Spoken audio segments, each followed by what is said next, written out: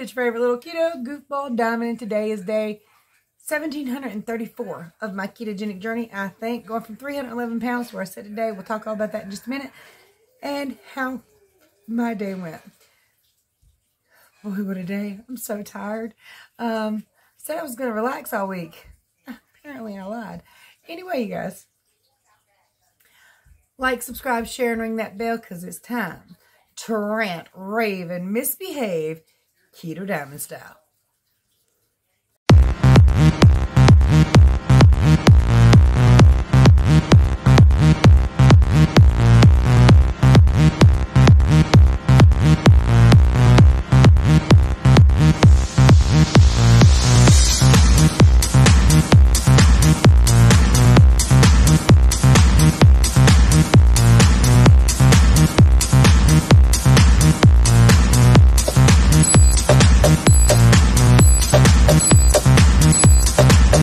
It is 10:33 at night.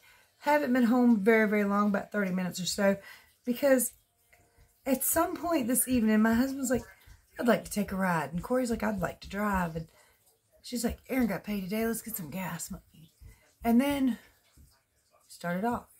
Decided to go see a swinging bridge in Grandfather Mountain, which was about 2.5 hours away, I suppose. I sit in the back with Anthony. Corey drove most of the way there till she nearly gave us all a heart attack, and the roads were getting ready to get much tighter, smaller, and windier. So hubby took over. Whew. Love her, good gracious. But she's a new driver, so she's getting there, and she's very unfamiliar with mountainous roads. So, and plus when she did get on the side of the mountain, she was very glad she didn't drive up through there. Not that she couldn't have done it had she needed to, but I was very grateful she didn't need to, because, ooh, some of them roads. And she likes to come to a rolling stop at about 60 miles an hour. I'm like, yeah. But anyway, she'll get there. She'll figure it out. We had a great time, though. We did try to get out and look around other than the swinging bridge. The swinging bridge was closed for the day when we got up there and found out. But a little ways down, we tried to stop at this lookout and go down a little trail. It was cold, and we were wearing shorts and tank tops. Well, me and Anthony were wearing shorts and stuff. We kind of came out comfortable, but it was not so cool. It was so warm up there as it is down here. So, and the wind was blowing pretty hard, so it was a little cold.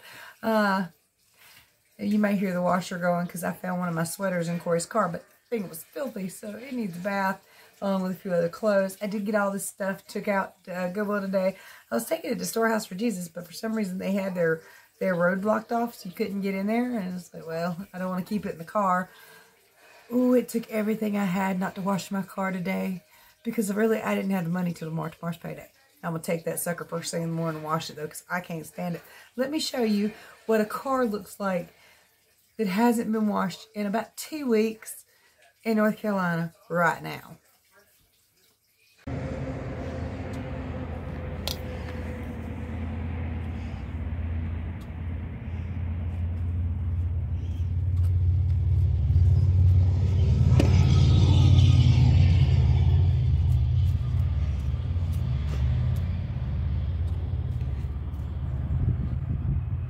Like that, covered in pollen, and it doesn't transfer from the camera as good as it does from the eye. It's completely covered in yellow grit. And even worse, the air tastes dirty right now. You can taste the pollen on your tongue. You're breathing it up constantly. My nose is just like full of stuff right now. I can't breathe. And I did have a doctor's appointment this morning. That was supposed to be a full physical, but I started my lady issues. And because my lady issues have been continuing since I had the C word, I already had plans to have a second ultrasound on my lady bits, because they wanted to make sure they got the IUD placement right, since they had a hard time and kind of aren't sure. Plus, what she would have recommended for a lady issue that will not stop is an IUD. So, and while I had the IUD for 11 years, I didn't have any. So, it should have stopped it technically. So, we're going to see. So, I have to have another ultrasound, and she recommended one too. Plus, like I said, I already had one. planned, just not scheduled. So I got to get on the ball and get that scheduled. But I did get some of my blood work back today. I don't know if I'm going to get it all back right away. But everything I got back, which like was my hemoglobin, red blood cell count, all that whole list of things, everything was in normal parameters. So I'm happy with that. You know, everything's good. Although I didn't see my A1C on there. So maybe there's some more blood tests waiting to come back. I'm not real sure. Or maybe I need to go back and look at it a little bit. But everything that was on that list, and it's quite a list, was within normal specs. And that is amazing, since before I started keto, none of that stuff was right. My platelets were through the roof. I was having to take chemo pills. My white blood cell count was always so high that they were freaking out about it. Nothing was in a normal parameters. Yes, I know that I'm getting more blood tests back because she also ran magnesium, potassium, B12, D3. She ran all those vitamins for me because I'm doing keto and I asked her to. And she said, you know, she could make that work. So, yeah, those blood tests will be here, I guess, soon, I hope. But, yeah, I had those back before the end of the day. I was very pleased with them. So far, so good. Weigh-in wise, just treacherously stuck in this little area. I'll get out of it eventually, maybe, hopefully. But if not, hell of a lot healthier, hell of a lot smaller than I used to be. And we'll just have to take it. But again, tomorrow, tune in tomorrow, because tomorrow night, I'm going to try to do my measurements so that I can compare my measurements, both from the last time I measured, which has been probably several years now. And used to be, you know, we'd always tell people when you're doing keto, measure, measure, measure, measure, because even if the scale's not going down, your measurements might show something. Your body might be readjusting something, gaining muscle, different things like that. So the scale might not accurately depict your weight, but measuring would. However, I haven't went down any. I know that for an absolute fact. I know that I have not gotten any smaller anywhere, at least currently, because I'm probably a little rounder, to be honest with you. But we'll measure. We'll see where I sit. And I also want to take tomorrow night's measurements and compare them to after I have worked my 40 hours this weekend. And see how standing on my feet for 13 hours plus affects my measurements. You know, especially in the ankles and the feet. I do want to see how the swelling, you know, goes. How much I get. It looks like I'm swollen. I can't really tell. But I also ache in my feet and ankles and all that. So, you know, I mean, I'm standing on a concrete floor in steel toe shoes for 12, 13 hours a day. So it can't be perfect. So we're going to see what that does and how it affects me. So let me go ahead and show you if I think I took videos of everything. Let me show you everything out yesterday, show you my weigh-ins, and I'll be right back. Guys, it is midday here in North Carolina.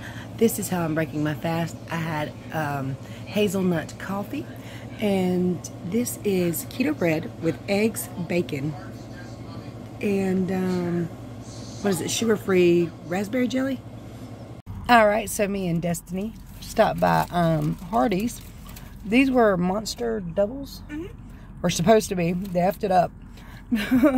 And it's lettuce wrapped. Mine was kind of messy. Probably gonna peel it apart and eat it that way. Just the beef and then the bacon and all that. I have some no sugar added peanut butter on a piece of celery while I'm cooking me some shrimp kebabs. Hey guys, it's super late at night, but this is dinner. This is shrimp wrapped in bacon. It's got different seasonings on it, some garlic and stuff. I'm going to show you the box here. This is the box. The kids are getting this at Food Line. I'm going to have to go buy some of my own.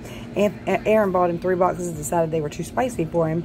Apparently there's a little red pepper or something. I've had them before. I couldn't tell they were super spicy, but it took about 14 minutes in the oven. And for this entire box, we got 3 carbs, y'all. Yes. Wednesday morning, 172.6. Well, there you have it. That's how my keto day went yesterday. So, I mean, I didn't do anything wrong. I did take the cough syrup. I didn't get as much sleep as the night before or in the last several nights anyway. I think I got like 5 hours of sleep last night. My fault, because I got up, jumped up, started getting ready for my doctor's appointment and didn't realize it wasn't until like 11 something. So I did not have to get up that early, by no means. But once you get up and you get your blood running and blood pumping, it's kind of hard to sit and chill. So, or sleep anyway. And then you're already dressed and ready. And no need to mess up your hair and your clothes. Anyway, you guys, I hope you want to, if you would like, you can stick around and enjoy some beautiful scenery from the Grandfather Mountains today. Grandfather Mountain. I took some, some scenery in the car. It was absolutely lovely today. The look of it, it was so beautiful out there. And we found parts of the Blue Ridge Parkway that had very long, freaky looking bridges on them. They were safe. They were sturdy. Don't get me wrong. It's just when you're on them, it kind of feels like you're on a roller coaster. Your whole body's like, oh, this does not feel okay. But it's perfectly fine. But it's got that sensation to it. It's like being on a very large roller coaster that goes on for hours. So anyway, I'm going to share that with you. If you guys need help with your ketogenic journey, my contact information is below. There are some great ways to support the channel in the description below, and some pretty cool links that'll help you get discounts on some pretty cool items that will help you if you should choose to do so. So you might as well get a discount. Anyway, guys and dolls, much love, many prayers. Make your next meal keto. Here's that video.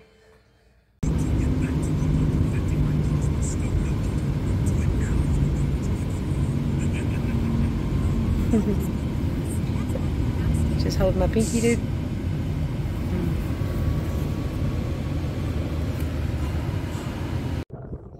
We won't. We'll just walk down there a little bit.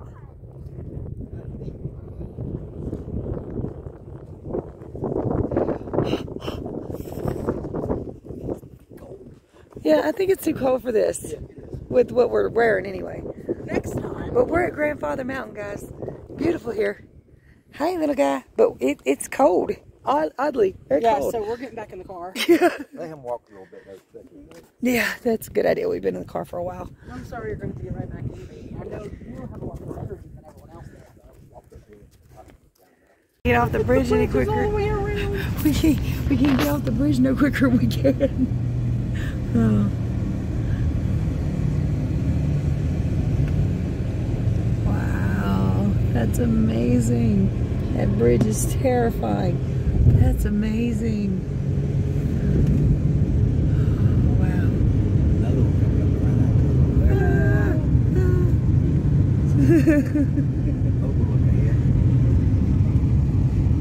Well, it's cold up there. trees. Yeah. It's on the bridge.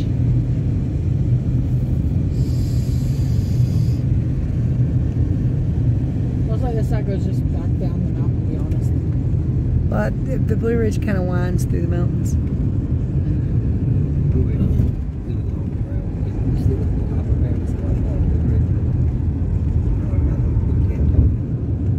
Well, I don't see it looking up, but I see it looking down. The blue tint. Which I assume is fog. I think it's more foggy than trees.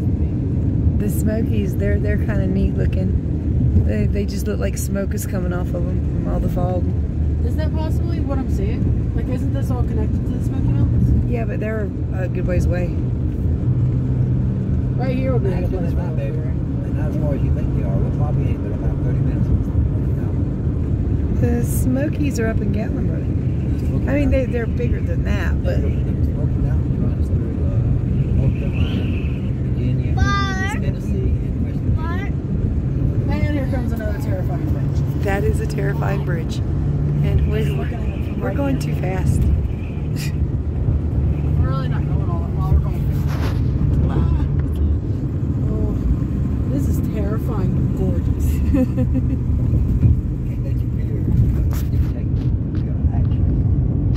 You can dictate how long I look at everything. How long your eyeballs can stay open. This is like a different kind of roller coaster, though, to be honest with you. How long till we start heading back?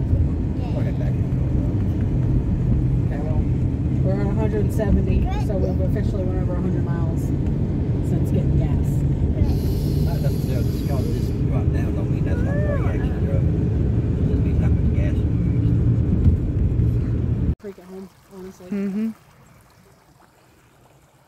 It's a pretty little area through here, though. Go ahead, I'll be right there. Oh wow, the sun coming off. Yeah, I'm getting blinded.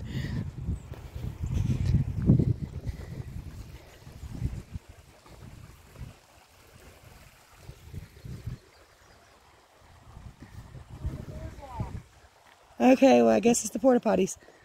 Look, you can see through the water, y'all. Gorgeous. Down,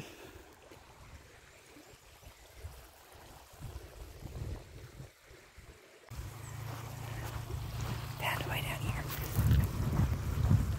Hey, y'all, I found the Wampum Willow, and there's a tree. Probably a Wampum Willow. It's really cool. I went playing in rocks. Couldn't help it.